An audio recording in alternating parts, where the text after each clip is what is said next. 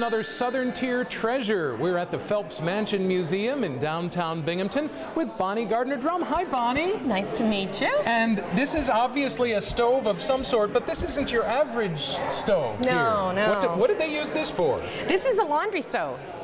Wow, that's like the name of it. It's a laundry stove. Where they would keep all the irons hot while they were burning coal inside, and I'm told that they would put a big copper bucket with water in it. That's what they would wash in, yeah, and get all the irons to iron all the clothing. What caught my eye is not only are there irons in front, but the irons go all the way around the back, and there's an interesting collection that your family has made of different irons over the year. This one's probably a little later since it's electric. Yeah, yep. But I was interested in this particular iron, which was one of the more modern ones, because it's got this clever gadget where you could have several irons getting hot and then pick up the hot one over here. Yeah. Really, really interesting. So how did this come into your life?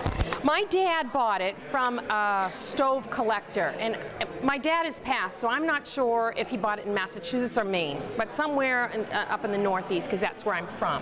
And it does say Boston, so and it is from Boston. We think that's where it was made. Yes, yeah. The appraiser said he thinks it was made in 1890. 1890, so, yeah, wow. It's old. State of the art, yeah. 1890. And we just love the names of these irons. The asbestos sad iron. So anything else interesting you learned about this tonight? I learned that it's in great shape. Oh, he yeah? checked it out for cracks. It's got all 4 legs. He said it's solid. It probably wasn't even used a lot. Oh my gosh. But he said, I could use this today. All I'd have to do is put coal or wood inside. It would heat it up and it would be fine because it's in great shape. So what do you think? You're going to ditch your modern appliances?